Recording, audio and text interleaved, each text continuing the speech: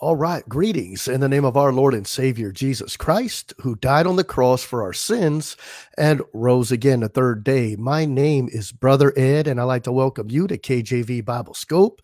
And this is Monday Night Bible Q&A. And this is held 8 p.m. Eastern Standard Time. That would be Florida time. On your clocks. So if you're living in another area, another state, or another country, you would do well maybe to kind of sync the time or get on at the proper time that we're on. It may be really, really late for you or really, really early, but you might want to be able to get on and join us in the broadcast. That would be a blessing. And I'm going to just listen in on the broadcast here. All right. That's sounding pretty good there. And as you can see, I do not have my wingman here with me this evening. Justin had some work he had to do. So you guys just pray for him. Pray that he can get everything done that he needs to get done. And we always do miss our brother when he's not here. So you guys pray for him and his family if you would.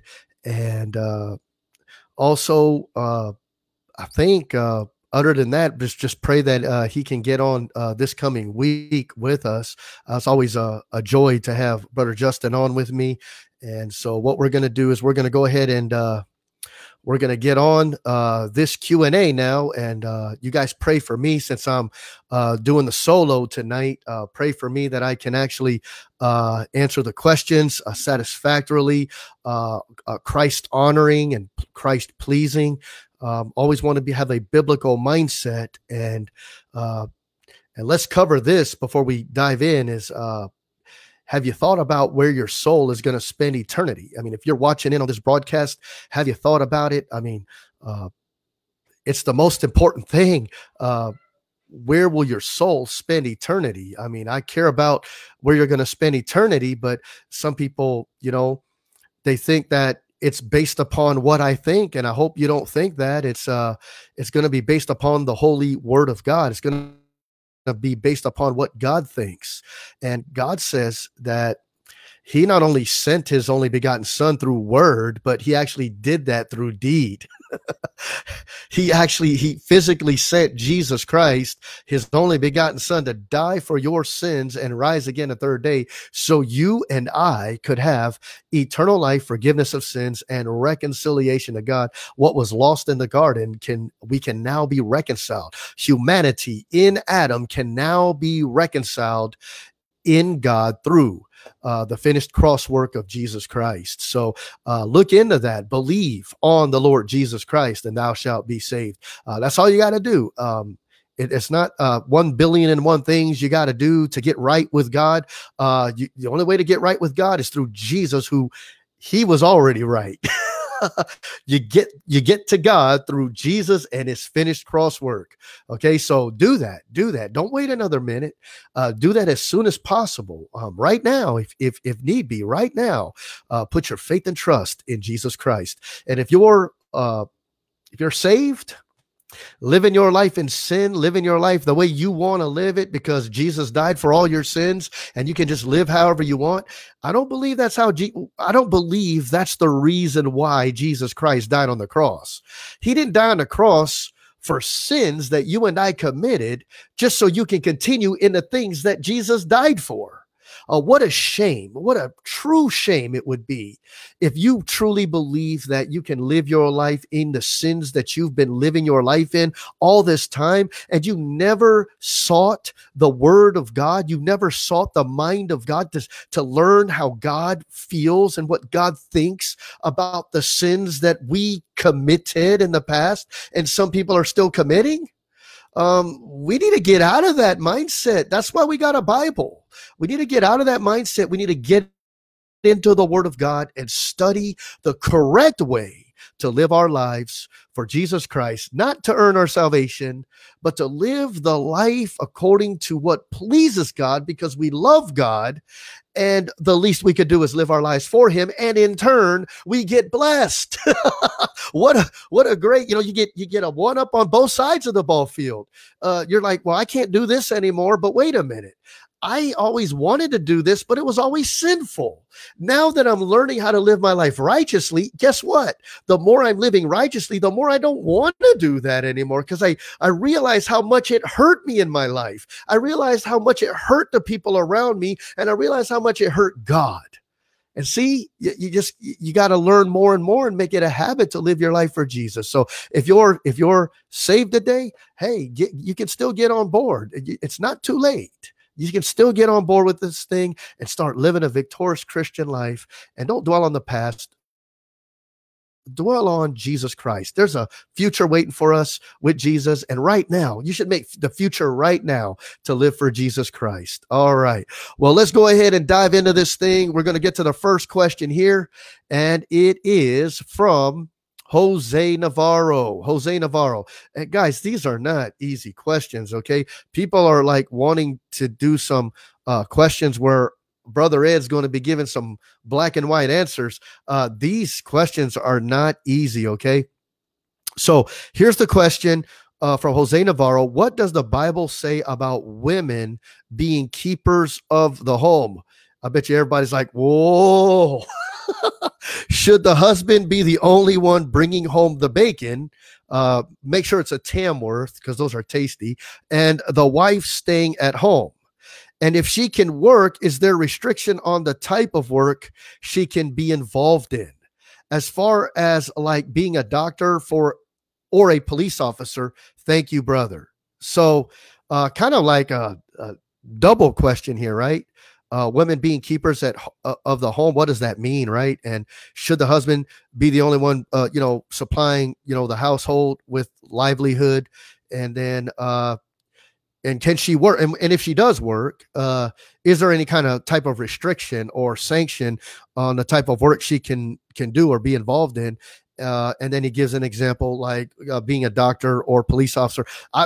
I would say maybe not a doctor, so to speak. I mean, I guess there would be somewhat of a usurping authority there. I mean, if you were the supervisor of all the doctors, or just being the doctor and a man coming in to your office and you're the woman doctor and you're telling him what to do. Like, I don't know. I guess if you want to consider that usurping some form of authority, but I mean, if she's helping you to save your life, okay. So, let's go ahead and dive into this thing. I kind of thought that maybe we could stick in President of the United States, right? As far as like being the President of the United States or a police officer or a lawyer, stuff that actually deals with, telling people what to do, so let's go. Let me dive into this. You guys pray for me as I answer this question. I know a lot of times through political correctness and through the norms of society, people tend to hold on, even as Christians, they tend to hold on to what they've always known through society as a Gentile, unsaved, but still looked at the moralities of society, and they hold on to these moralities. And even though maybe some of them may seem good, they may seem very, very moral and ethical, they may be completely wrong concerning the Word of God. And you've got to take the Word of God as a Christian, because that's what makes you a Christian. You got to take the Word of God above society, and you got to take the Word of God above what you believe. Come on, as a Christian, you've got to take the Word of God above what you believe the norm of what a reasonable person would be in as a Christian. And you've got to contrast that with what society says. And what you got to tell yourself is, if society has this thing that I've always believed that seemed to be right, and the Word of God is contradicting that, then I've got to take the word of God. I've got to stand on the side of God. I've got to stand on the Lord's side. Okay. Now, sometimes an area like this can be really kind of a gray area, but then it's not a gray. I'll explain what I mean by that. It can be a gray area, but it's not a gray area. It sounds like a gray area, but then when you start covering verses in the Bible, it tends to kind of go past the gray area to where, wait a minute, I kind of know what I need to do, right? As opposed to me, Brother Ed, being the guru to go to and me telling you it's this. Because that's what people want when they get on my broadcast or they ask me questions. They're like, and by all means, ask questions. I'm not knocking anybody down from asking questions. What I'm saying is sometimes you can get into a mode when you got a guy to go to ask questions. You can kind of tend to go to that. That's my go-to guy to answer all my questions objectively in black and white answers. And tonight it's going to be Bible verses, and you've got to decide for yourself on what side you're going to stand on concerning these Bible verses, because there is not a hardcore line drawn on Jose Navarro's question here. Okay.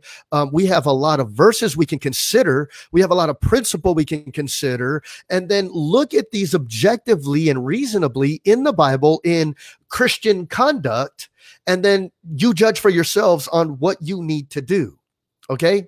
Because I am not on here to preach to you objectively on what to do in these areas. I want you to let the word of God talk to you and speak to you as we read the verses, and then you be persuaded concerning the scriptures on what you need to do. Okay. So you guys, just be ready for that. I'm going to try my best to be careful with how I answer, these questions here from Jose Navarro and all the other questions that are very kind of not black and white answers, but that we cover these things reasonably and rightly dividing the word of truth in the light of integrity in the scriptures. And we always gotta bring this up because people think it's not necessary. It is necessary that when we bring any kind of Christian conduct to the table concerning somebody's question, we've always got to be Christ-centered. It's not just salvation, okay? In Christian conduct, it's got to be Christ-centered. It has to be, because you can end up in a number of false beliefs in the Bible if you're not Christ-centered.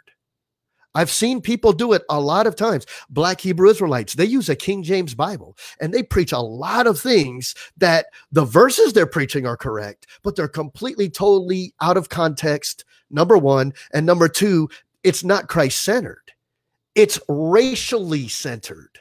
You see, the motivation behind the verses is going to make a huge impact on the interpretation of the scriptures. So if you're not Christ-centered, because what does the Holy Spirit do? He testifies and glorifies of Jesus Christ. The Holy Spirit never speaks of himself. He speaks of Jesus Christ. Read John 16:8, read John 14. Okay. So we need to be very careful how we handle the scriptures as we cover something like this. Okay. So let's go ahead. Enough of I'm still going to lay some more groundwork down. Okay. Now, Job 9:12. I'm just some groundwork I'm going to lay real quick. Okay. Job 9:12 says, "Behold, he taketh away who can hinder him." That's God. "Who will say unto him, what doest thou?" Who could stand before the holy, mighty God and ask him the question, what doest thou? The creator of the universe, the creator of the brain. Who could ever ask? The one that created your very brain inside your head, inside your skull. Who could ask this God?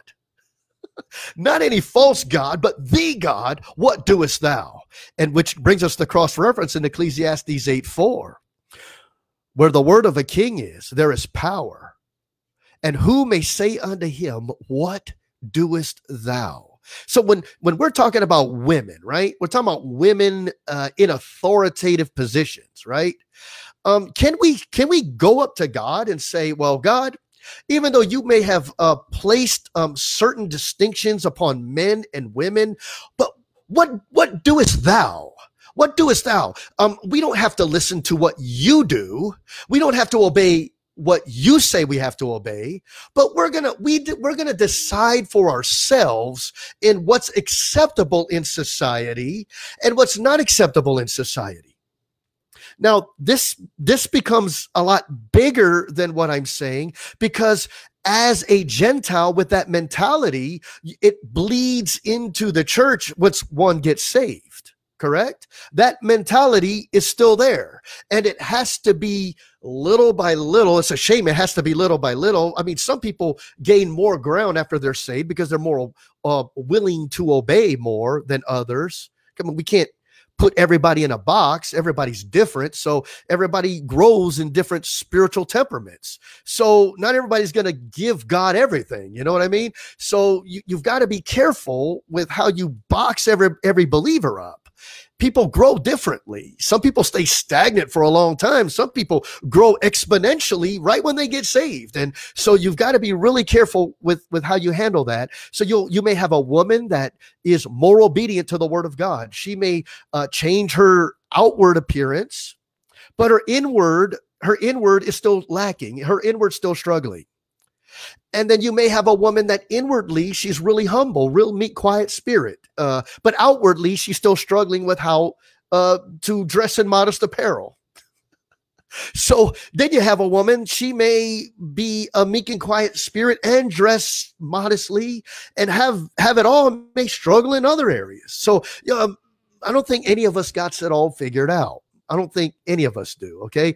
But certainly there should be a desire, right? There should be a desire from everybody to grow at the pace they're growing. And I believe that you can decide for yourself how fast you want to grow. God doesn't put limitations on how fast you can grow. But I think a lot of times we put limitations on ourselves because we struggle in areas of our lives concerning sin. We struggle in areas of our lives because there's a lot of areas in our lives that we think are still justified to do.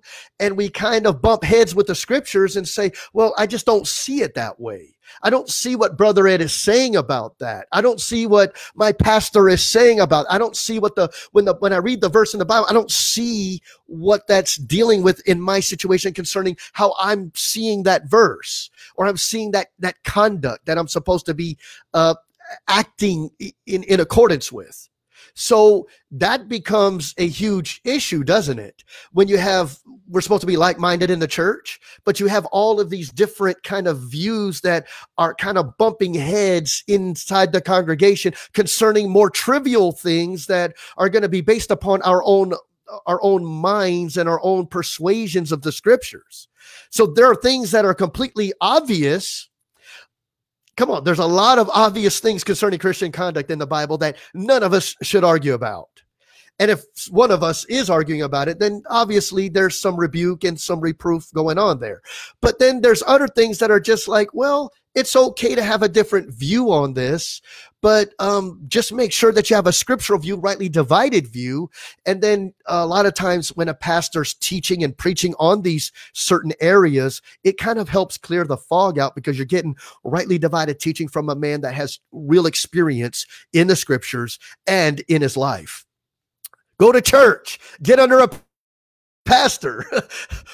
Brother Ed here on the Bible Q&A is just a supplement, okay? You need to be in a church, in your local church, going to church in a local called out assembly. That'd be a great thing, okay? So that's going to help you too, all right? So now that we did that, I want you to go to Romans 2. Now remember, our question is, go to Romans 2, and while you're going to Romans 2, I'm going to, we're going to recap some of this.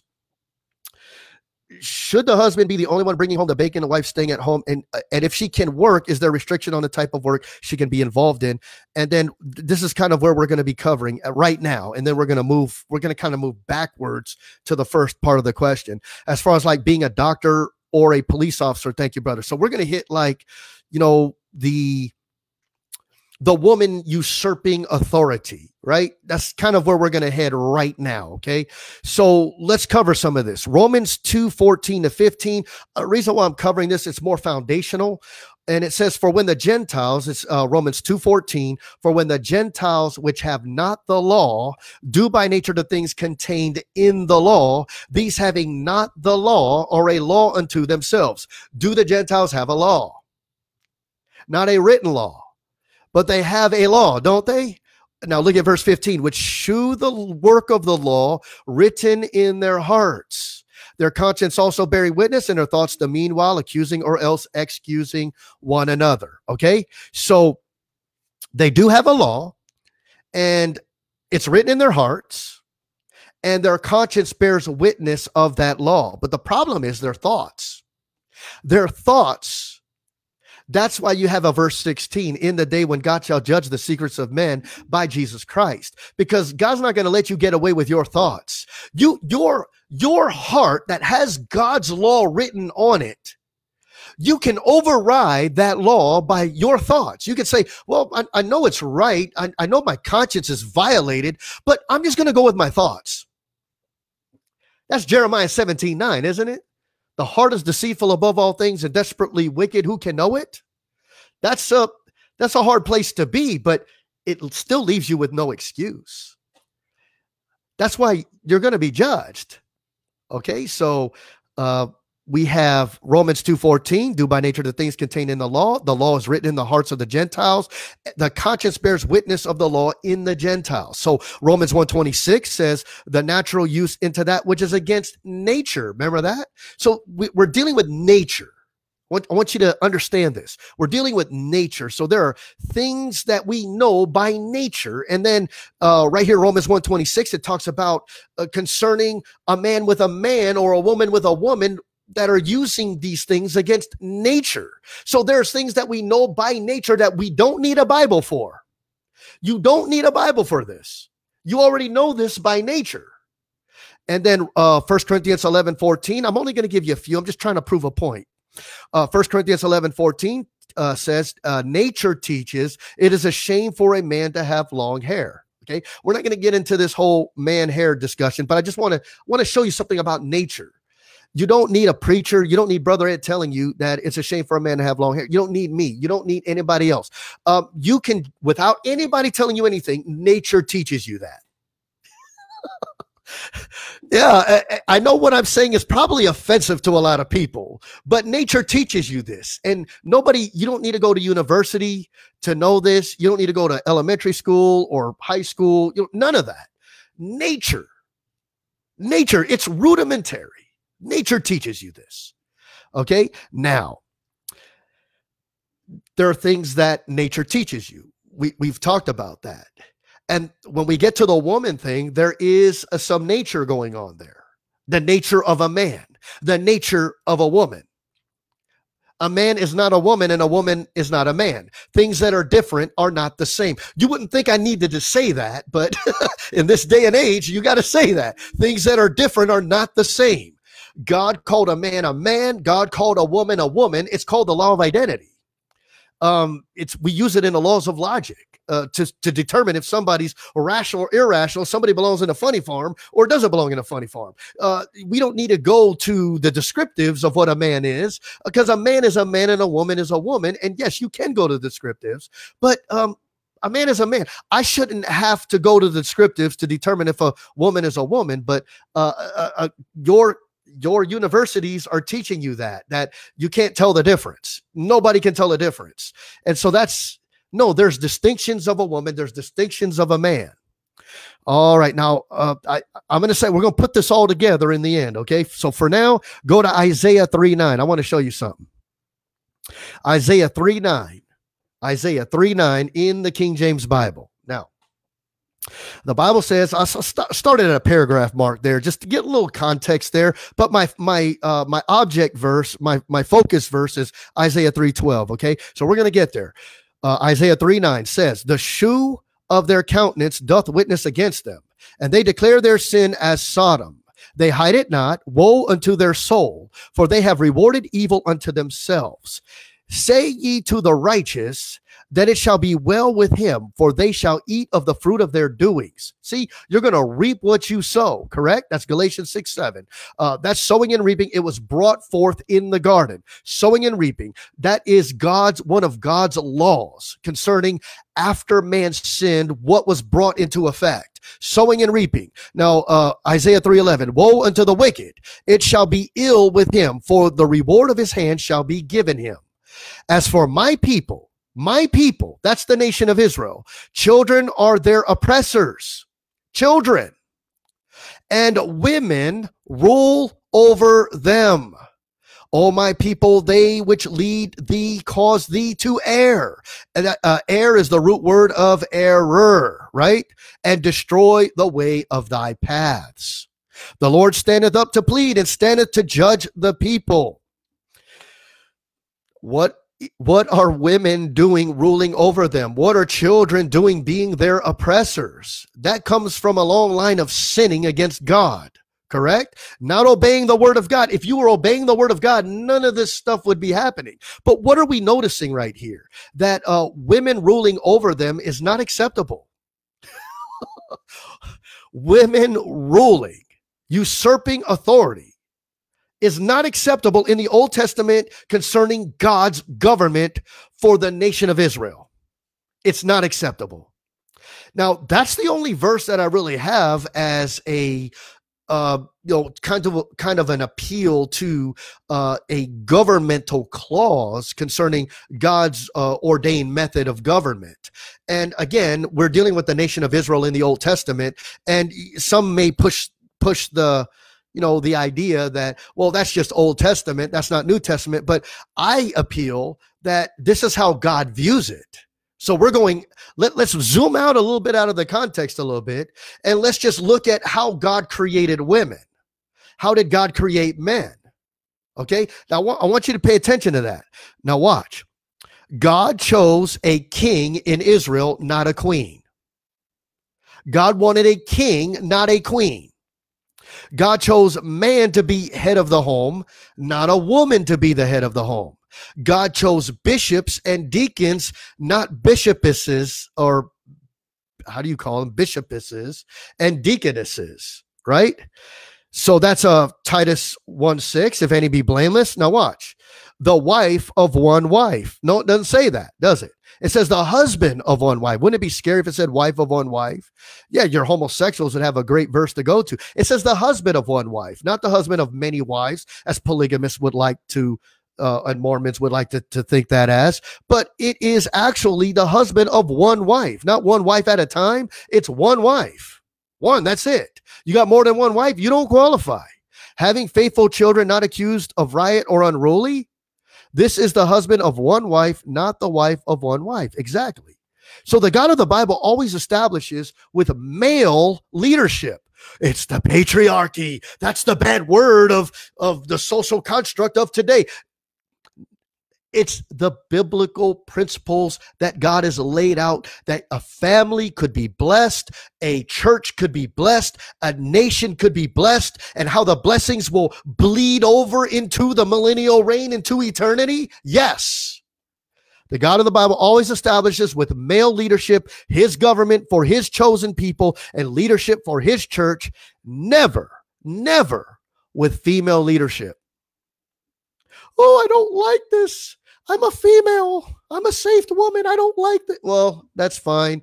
You don't have to like this. I never said that this broadcast was going to be likable. Okay. If we're looking for truth, we're looking for truth, and I'm going to preach the truth. Okay. I'm not here to tickle the back of your ear. Okay. I'm here to give you the truth of the word of God. It may not be favored. It may not be popular. It actually may draw people to not follow me anymore and unfriend me. And that's fine. I'm standing on the word of God. I'm trying to be as rightly divided as I can be and reasonable as I can be concerning the scriptures. Okay. So God's position on women concerning now look at this one. Barak won't go. So Deborah goes. Remember that? Barak and Deborah? God wanted Barak to go, but Barak didn't go. So who went in Barak's stead?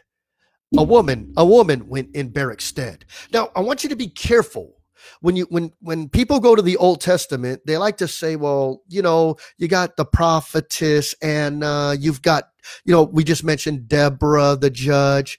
So watch this. I want you to pay attention to some of this. Now, do you remember Miriam, the prophetess? You say, well, see, Miriam was a prophetess, and you go to Exodus 15:20 to prove that.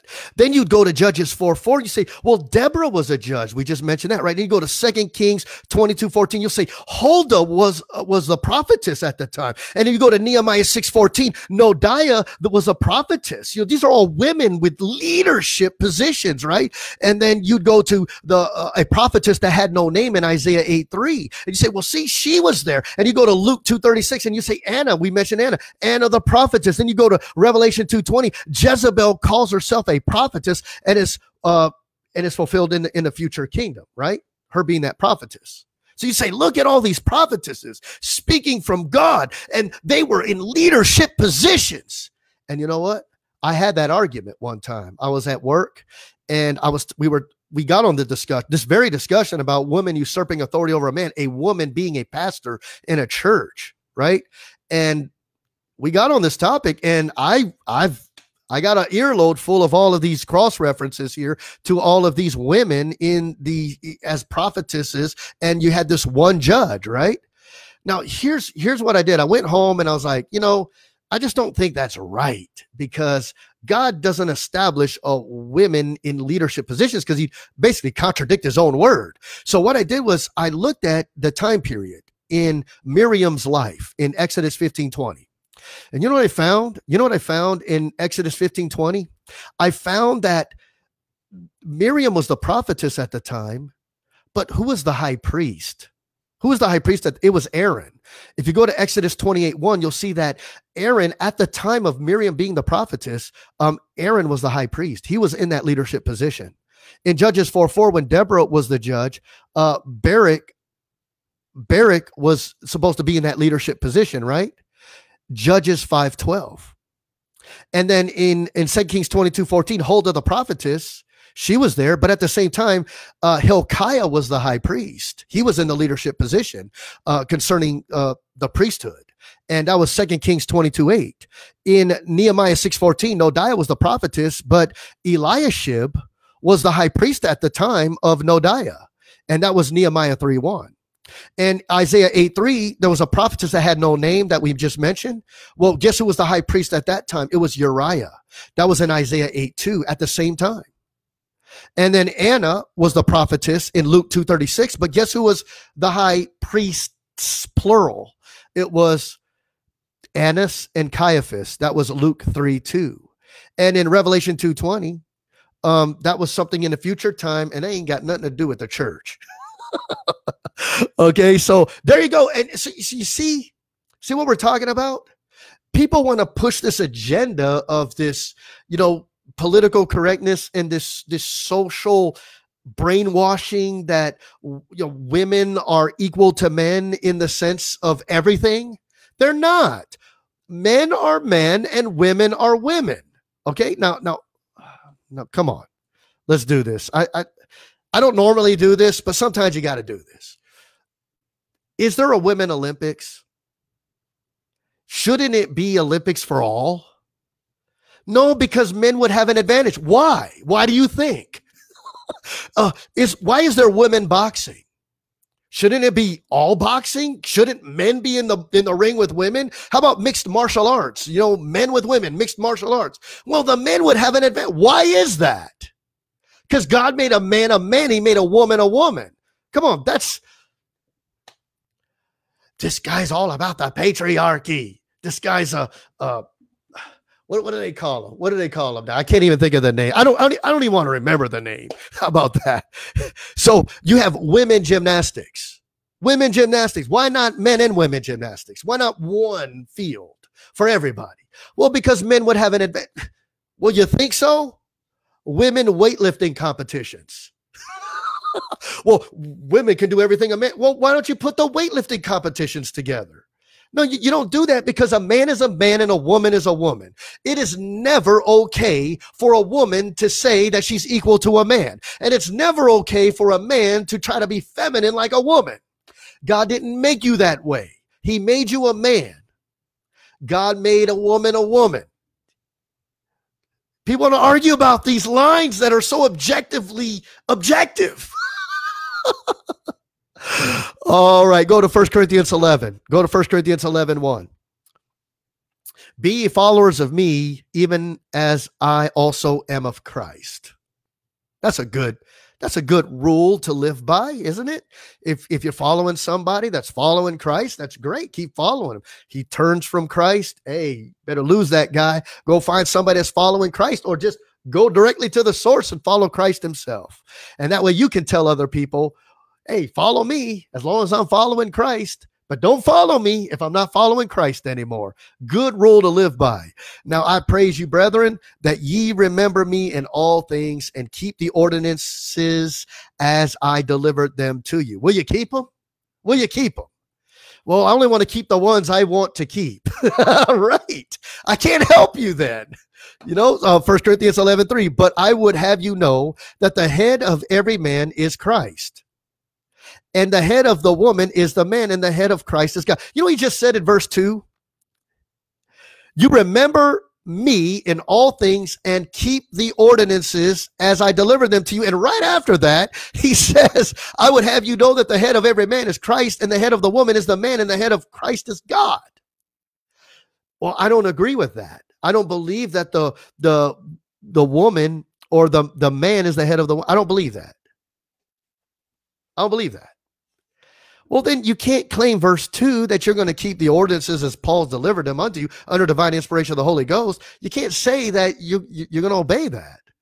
I mean, people want to be Christians, but they only want to obey what they want to obey. You got to obey everything and be rightly divided. I mean, don't sit there and say, I obey everything. And then you're sitting here, you're obeying things that are in the tribulation time when we're not even in the tribulation, because I'm not going to be there and you're not going to be there. If you're saved, we're going to be up in the rapture. So you got to watch out how you rightly divide this thing. Okay. All right. So we covered something objective about headship, the place of the woman and the place of the man. God placed these distinctions here. And there is God's divine order in the household, the divine order in the family, the divine order for the church, the divine order for humanity, the divine order for his government, the divine order for eternity. That's God. God has placed these things on earth. Now, can we, by our own free wills, do what we want to do? Sure. You can disobey every verse in the Bible. God has given you the freedom of volition and free will. You can disobey everything in the Bible. God won't stop you, but you're going to reap what you sow, my friend.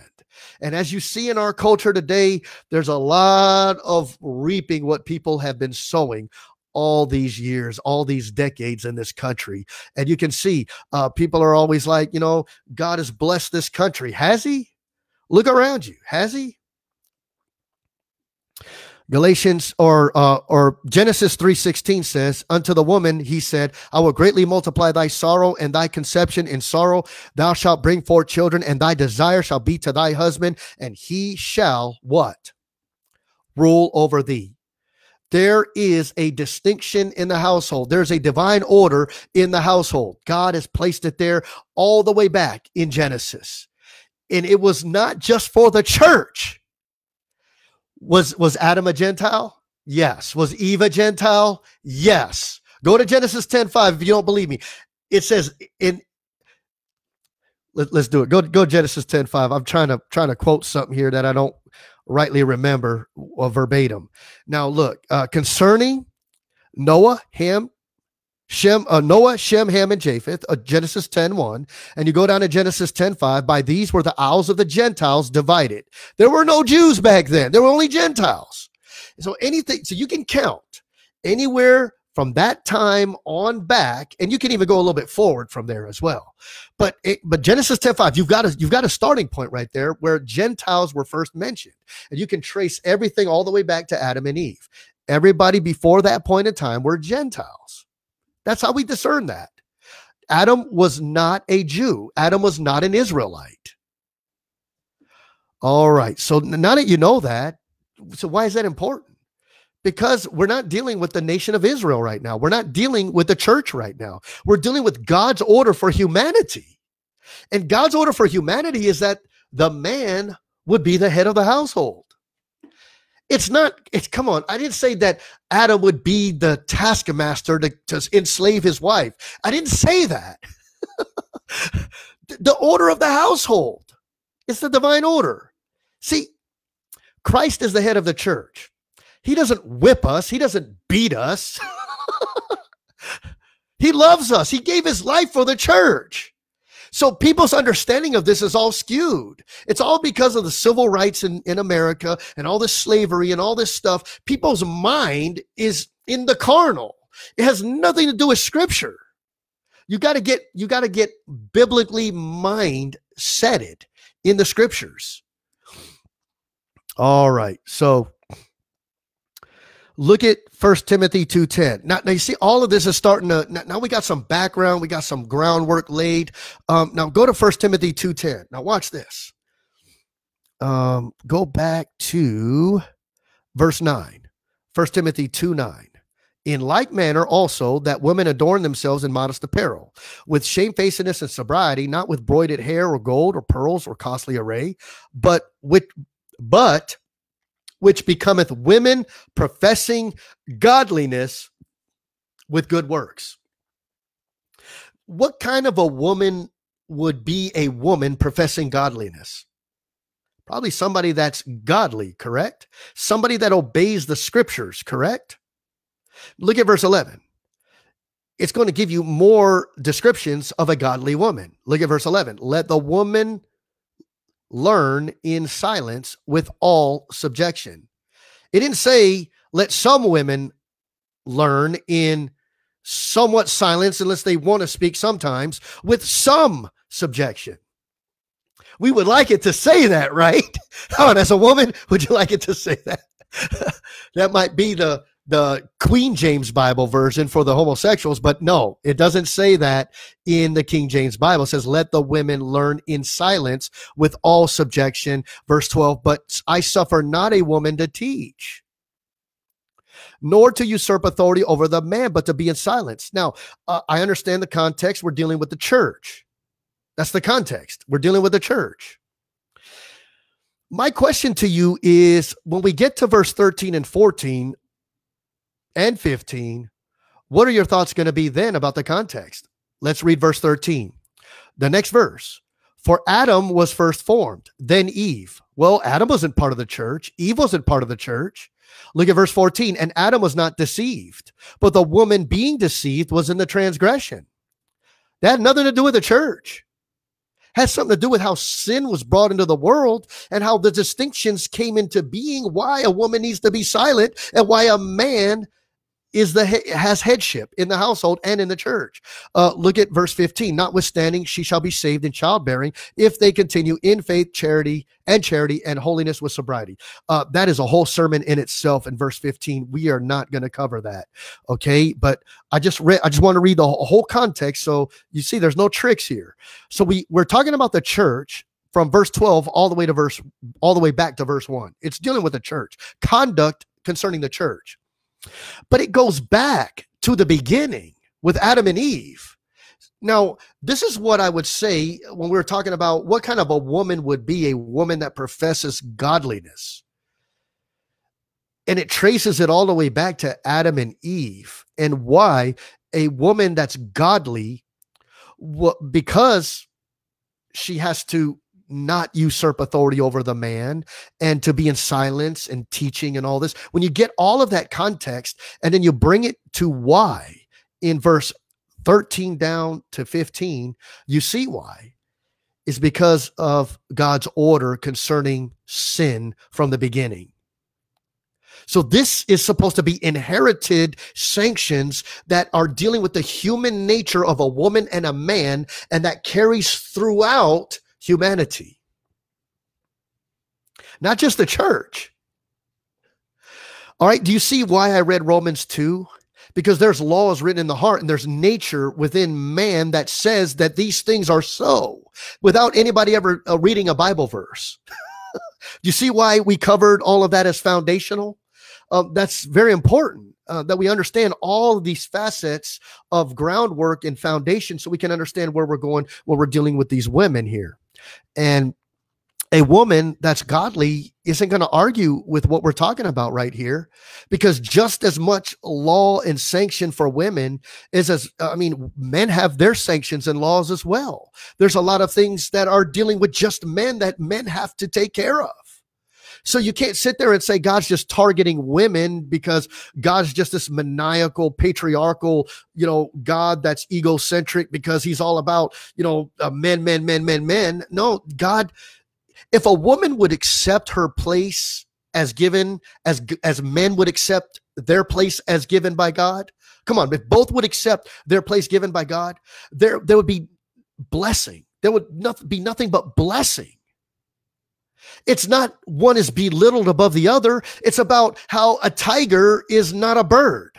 So a tiger gets mad at the bird because the bird can fly, but God made the bird with wings. Why are you getting mad at the bird?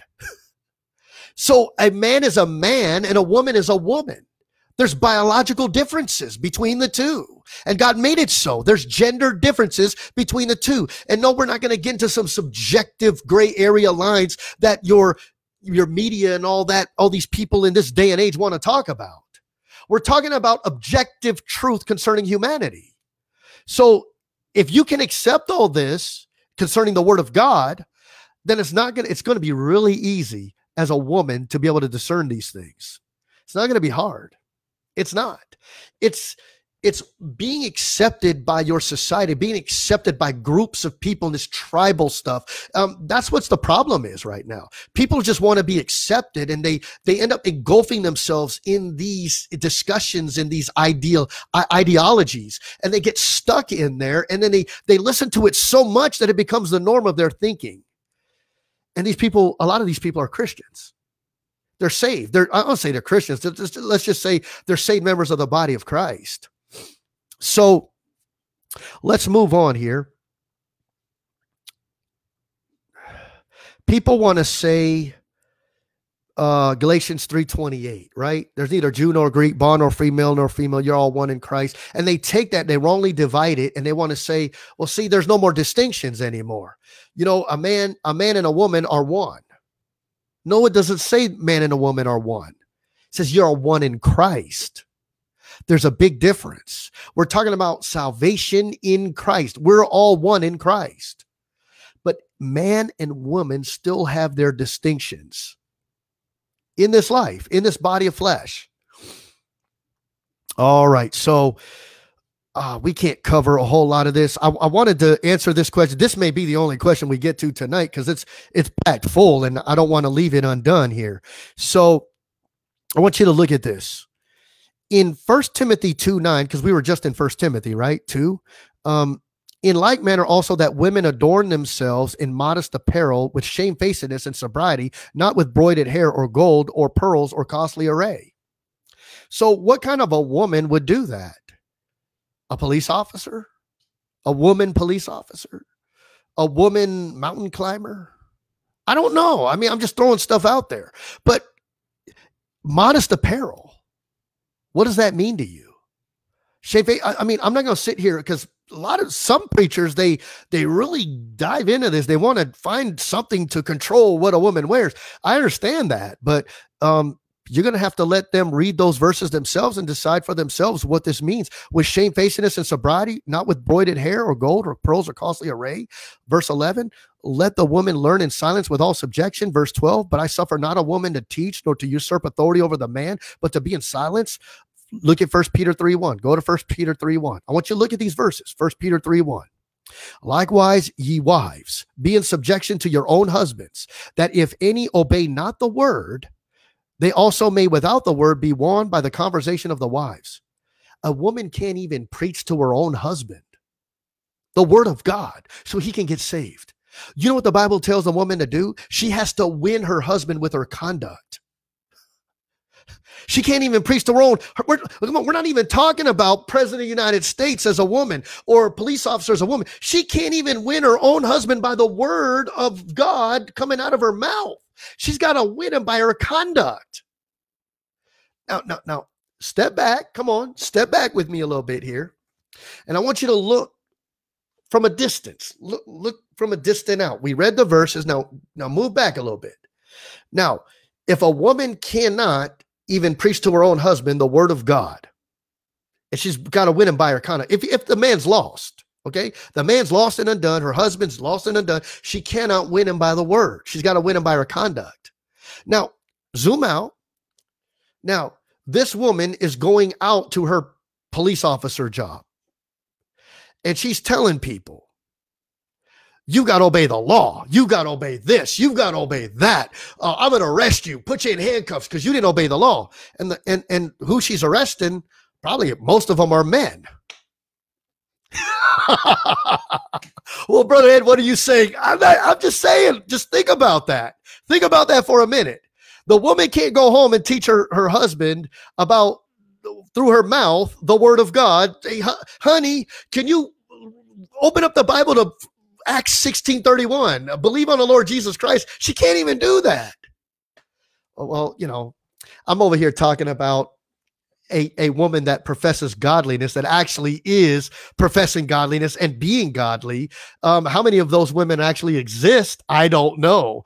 I have yet to see one, meet one, maybe. I don't know one that actually does that. I mean, most women will grill their husbands. Honey, you better get saved. If you don't get saved, I don't know what I'm going to do. Honey, next day, honey, you got to get saved. Honey, believe on the Lord Jesus Christ. Honey, you're going to go to hell. That's not the Bible. So, we're just speaking hypothetically. I mean, I hope it's not hypothetical. I hope more women are actually obeying 1 Timothy, 2:9 and 10 and so forth, and 1 Peter 3 or 1 Peter 3:1. I hope more women are doing that. But most women, the women that I know, they'll preach to their husbands. They'll give them a whole lecture. They'll give them a whole sermon at home. I'm just saying, if we want to be biblical, right? Biblical in our mindset. And I'm just trying to show you about getting jobs on the outside. I mean, shouldn't your Christian conduct from within display what you are outwardly to the Gentiles and to the heathen and the rest of the world? Shouldn't your conduct be in the sense of honoring Christ, whether you're in the church or outside of the church? I'm just throwing that out there. I'm not telling you have to do this or that. I'm telling you to think about this. Think about the principles we're talking about, and you've got to decide. You've got to decide, is there enough here for me to make an objective decision on what I should do in my job as a woman? And are we reconciling what we do in the church with what we do outside for the unbelievers? So look at this. We did 1 Peter 3:1. Now look at 1 Peter 3:2. While they behold your chaste conversation coupled with fear. Now, if you got to do that with your own husband, you don't do that with other men that are, I mean, come on, think about it. You're a woman, right? We're talking about women here. Come on, what are you going to do? While they behold your chaste conversation coupled with fear. You only do that for your husband. But everybody else, you can tell them what to do. I don't know. I'm talking about being consistent as a woman. And that's all I'm talking about. Being consistent in Christianity, under Christian conduct in the New Testament as a saved member of the body of Christ. 1 Peter 3:3. Whose adorning, let it not be that outward adorning of plaiting the hair and of wearing of gold or the putting on of apparel, except if it be for a uniform, a military uniform, and you're the captain of your section and you're telling everybody, you go over here, flank them over there. Come on now. I'm just throwing ideas out there. I want you to think about them. Okay. I'm not telling everybody they're wicked and going to hell. We're not talking about salvation right now. We're talking about conduct.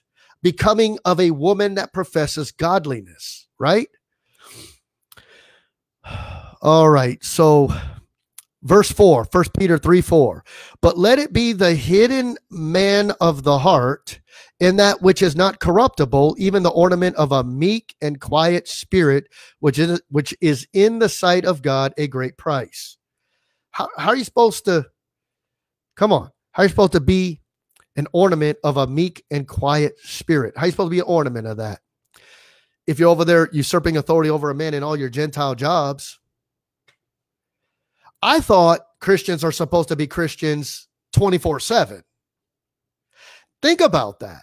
Think about if I'm at home as a man, okay, and I'm supposed to be the head of my household, and I'm supposed to be the man, right? And I go out and I'm doing feminine things. I'm doing wicked things that deal with homosexuality and all that. Would that be acceptable? Would that be okay? I'm just saying, where do you draw the line? Where do you draw the line? Now, reason why I'm very kind of subjective with what we're saying, and I'm giving you the verses and letting you decide as you're reading the verses, if you're a woman today, or even if you're a man trying to learn these ideas, is the fact that you're going to have a lot of circumstances. You're going to have a lot of gray areas in people's lives. You're going to have anecdotals where people are going to, come up to you and say, well, I'll give you one example. What if you have a woman, right? And her husband died, and now she has to take care of her kids. She has to be the breadwinner in her household. What do you do in that situation? Well, the woman has to, usurp authority there, right? Come on.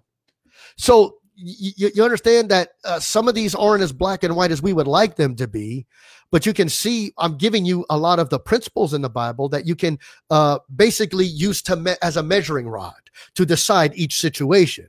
So that's what we want to do here. Okay. So let's go to verse 5. For after this manner in the old time, the holy women also who trusted in God adorned themselves, being in subjection unto their own husbands.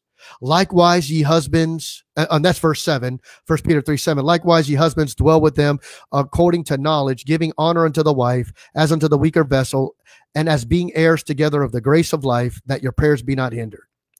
So since we are not living in the millennial reign to eternity, we have to deal with Gentile governments and their laws presently. If the woman's husband dies, she is now the head of the house, as we said before. If a Christian woman is running for president of the United States of America against a communist sodomite man, guess who I'm voting for?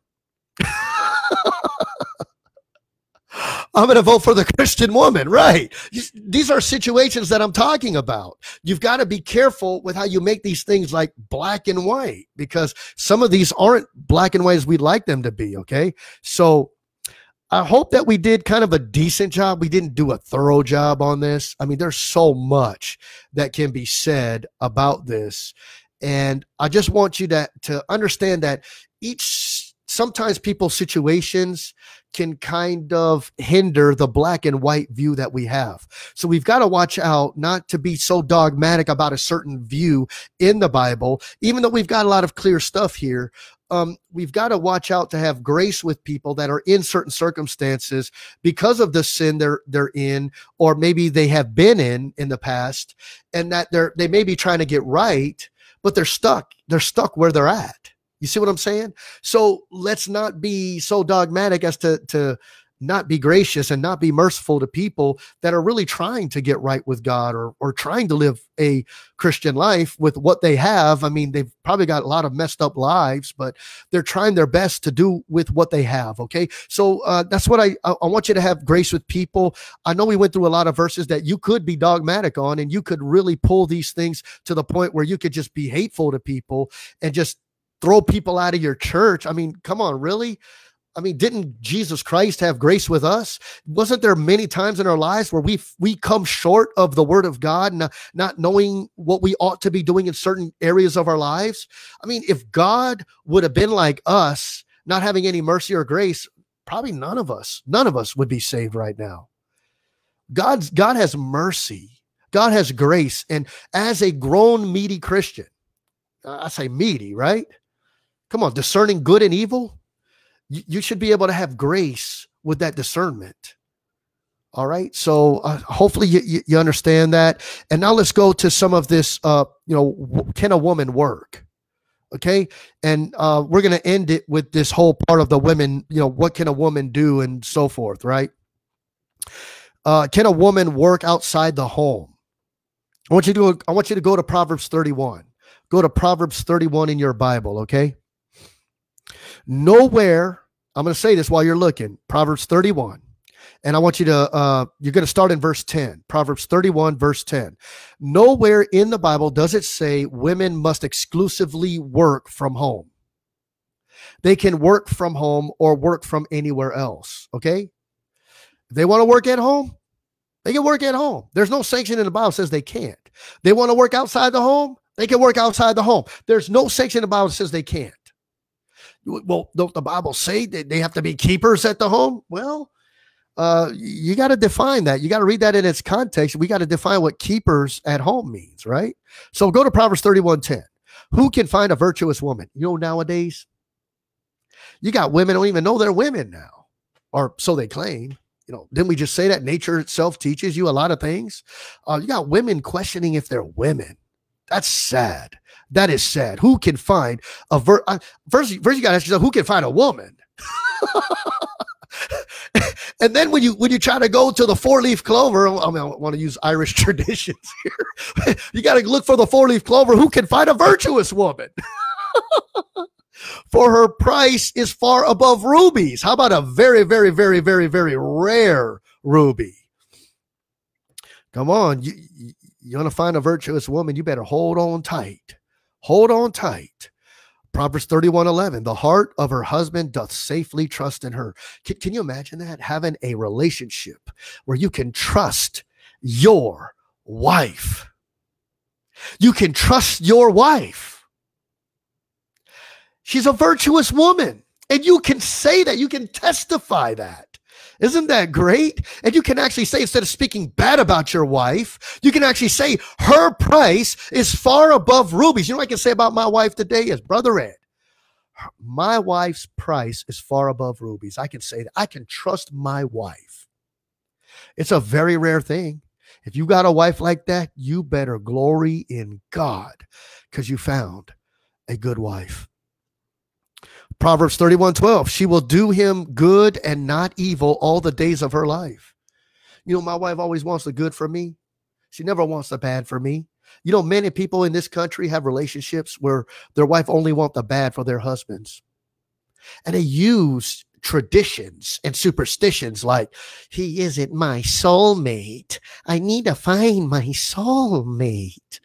No, you need to find Jesus first. And then you need to love that man who you're married to. You gave him vows. You vowed to him. Your vows mean nothing. And you know what? There we go again. There's so many topics we could get on tonight. Vows mean nothing. People lie. They lie to the one they say they love the most. They lie. Praise the Lord. Jesus Christ never lied to us. It is impossible for God to lie. Praise the Lord for his faithfulness to us, and a great example of what a husband ought to be to his wife and what a wife ought to be to her husband, the Lord Jesus Christ. All right. Well, Proverbs 31, and we're going to go to verse 13. She seeketh wool and flax and worketh willingly with her hands. She is like the merchant ship. She bringeth her food from afar. You ready for this? There is more scriptural support for a woman working for someone than not working for someone. Right there, Proverbs 31:14. She is like the merchant's ships. She bringeth her food from afar. Go to verse.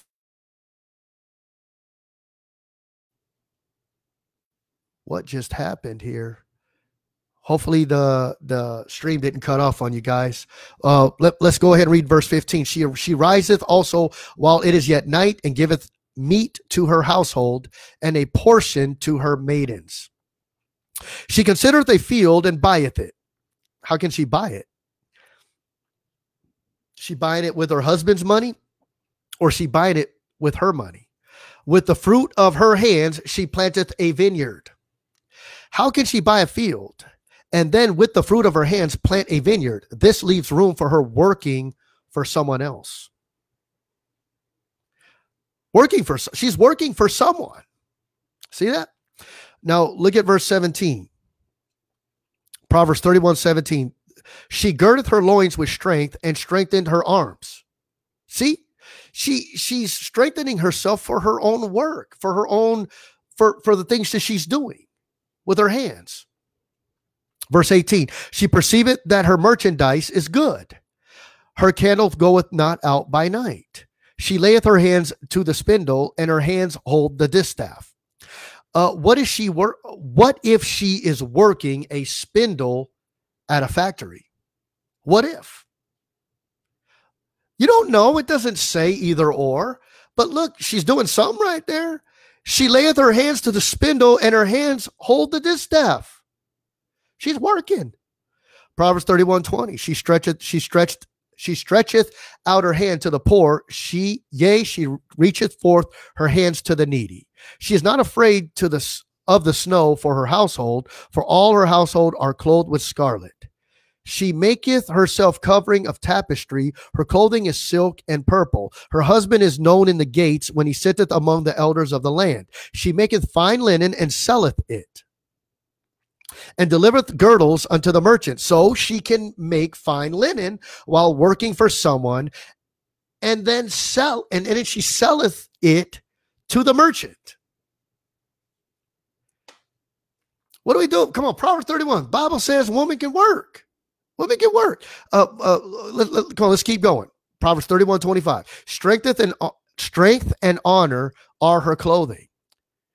Come on, isn't it great? Not only you got a working woman, but she's honorable. She's honorable. She's honorable in business. She's honorable to her husband. Her husband can trust her as she's out working. He can trust her that she's not going to go start an affair with some man. Well, this man's rich. Let me start an affair with him. Look at this man. He's good looking. Let me start an affair with him. No, he can trust her. Strength and honor are her clothing, and she shall rejoice in time to come. She openeth her mouth with wisdom. See, she's wise, and in her tongue is the law of kindness. She looketh well to the ways of her husband. Just because a woman's kind to you doesn't mean she likes you. I just thought I'd say that. Okay. And come on. Just because a married woman is kind to you doesn't mean she wants to be with you. You got to say that nowadays, okay? She looketh well to the ways of her household and eateth not the bread of idleness. She's not lazy. She's not lazy like the sin of Sodom. Come on. Idleness. Bread of idleness was one of the sins of Sodom. All right, Proverbs 31:28. Her children arise up and call her blessed. Her husband also, and he praiseth her. Nothing wrong with praising your wife. Nothing wrong with come on, look what she's doing. She's honorable. She's out working. She's trying to do, we're going to cover that. She's being a helpmeet. Her children arise up and call her blessed, and her husband also, and he praiseth her. Many daughters have done virtuously, but thou excellest them all. Nothing wrong with excelling. Come on, excel. Be the best. Be the best wife you can be. Favor is deceitful and beauty is vain. See, people too busy trusting in their beauty. Favor. A lot of women seek after those things, but a woman that feareth the Lord, she shall be praised. Because look at the attributes we just showed you in Proverbs 31. Who wouldn't want a woman like that? They're hard to find, aren't they? Sure. Look at verse 31. Give her of the fruit of her hands, and let her own works praise her in the gates. Give her the fruit of her hands.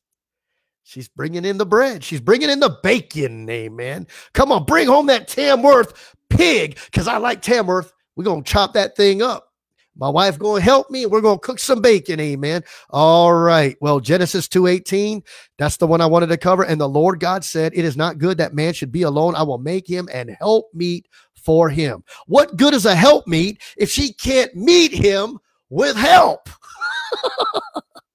Acts 9:36. Now there was at Joppa certain disciples named Tabitha, which by interpretation is called Dorcas. Probably wouldn't name my little girl that, but this woman was full of good works and alms deeds which she did. Where did she get the alms? Where did she get the alms? Well, she's working, isn't she? Look at Acts 16:14. And a certain woman named Lydia, a seller of purple of the city of Thyatira, which worshiped God, heard us, whose heart the Lord opened, that she attended unto the things which were spoken of Paul. And then you go to verse 15. And when she was baptized in her household, she besought us, saying, if ye have judged me to be faithful to the Lord, come into, watch, my house and abide there. And she constrained us. She had her own house. She didn't say, come into my husband's house. This woman had her own house. She's probably make a lot of money, had her own house. So here's an established woman who had her own house because she was working a job. Luke 10:38. Now it came to pass as they went that he entered into a certain village, and a certain woman named Martha received him into, get ready, her house. So to have her house, a woman would have to work for food and clothing. And then when you go to Ruth 2:17, so she gleaned in the field until even, and beat out that she had gleaned, and it was about an ephah of barley. And she took it up and went into the city, and her mother-in-law saw what she had gleaned, and she brought forth and gave to her that she had reserved after she was sufficed. And verse 19, and her mother-in-law said unto her, where hast thou gleaned today? And where wroughtest thou? Blessed be he that did take knowledge of thee. And she shewed her mother-in-law with whom she had wrought, and said, the man's name with whom I wrought today is Boaz. So if a woman can only work from home, then why is God not rebuking Ruth for working in Boaz's fields to make a living? How are widows and single women supposed to survive if they can only work from home? Nowhere in the Bible is a woman forbidden from working outside of the house, but according to Titus 2:1-5,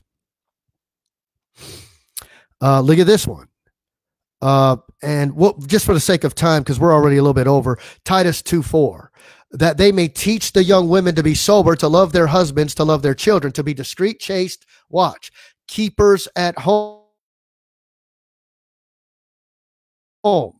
good, obedient to their own husbands, that the word of God be not blasphemed. Because what happens if you're violating all those things? Are you not blaspheming God? You understand? There's some guidelines here that we really need to consider. I mean, especially being a woman, you need to consider these things. This is showing how the aged women are teaching the young women principles in relationship to their marriage. So what is a keeper at home? Let's fly through some of this for the sake of time. We're not going to be able to get too much detail. Keeper is one who keeps, one that holds or has possession of anything, one who retains in custody, one who has the care of a prison and the custody of prisoners. So I want you to focus on one who has the care. Point 2, one who has the care of a park or other enclosure, or the custody of beasts as the keeper of a park, a pound, or of sheep. Point 3, one who has the care, custody, or superintendence of anything. So a keeper at the home would be someone who has the care of the home, not someone who is imprisoned in the home. It is possible for a woman to work and still be a keeper at home. Widowed men, think about this, widowed men who have kids are keepers at home while working abroad. What is being taught is principle, not thou shalt not. See that? See how we did that? All right. Let me try to see if I have anything else that I want to say. Do we have anything else? I think we're good. We're going to save, just for interest for next week, we're going to save Michael Odom's question and Michael Cody's question. And now Michael Odom's question was, hey, Brother Ed, I know it's late, but I was reading in 2 Corinthians or 2 Chronicles 12 about Rehoboam. And in verse 14, the Bible says that he did evil because he prepared not his heart to seek the Lord. How do you prepare your heart to seek the Lord? Very good question. I think you're going to be surprised at the answer when I give it next week. Lord willing, Brother Justin will be there too. And then Michael Cody's question is, who are the saints in Revelation 13:10 and Revelation 14:12? So there it is. We're going to talk a little bit about those saints in, both of those verses. So, maybe we'll talk a little bit about that, give you a little gospel message. Can never fail when you're talking about saints to give a gospel message there. So look forward to that. So hopefully it's been helpful. Jose Navarro's question was not easy, an easy one to answer, but look at all the verses that we gave. If a woman, it wants to be one that professes godliness, a woman that wants to honor God in her life, then here's some things to consider, not things to make you do them. Here's some things to consider. God loves you. He wants the best for you in your life. He wants the most safety for you in your life, the best life that you can live in your life, blessings coming your way in your life. I don't see anything wrong with a woman that would want to obey as much as she can out of the word of God. And in this day and age, she would be a strange creature to the world, but to God, what a valuable pearl of great price she would be to the Lord God himself.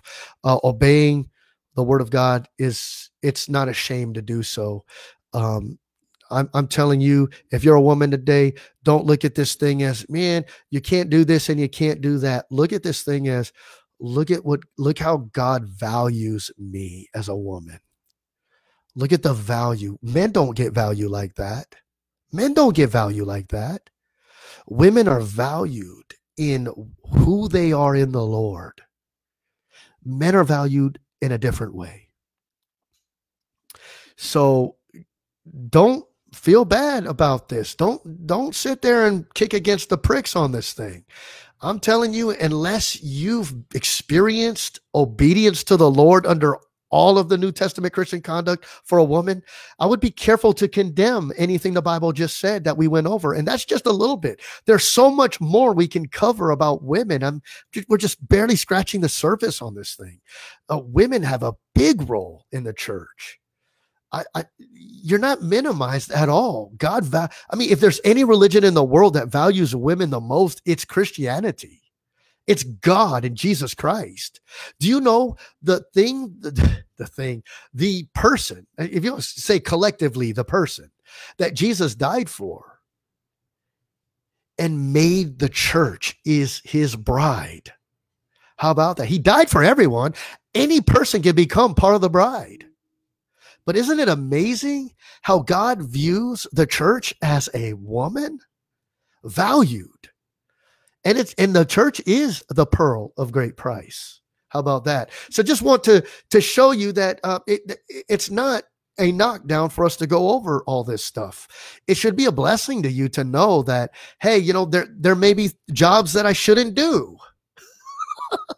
There may be things that are going to be more of a man's job that I probably wouldn't want to do because I'm a woman. I'm a woman professing godliness, and all of the attributes that I want to be don't line up with what society says that I need to be as a woman.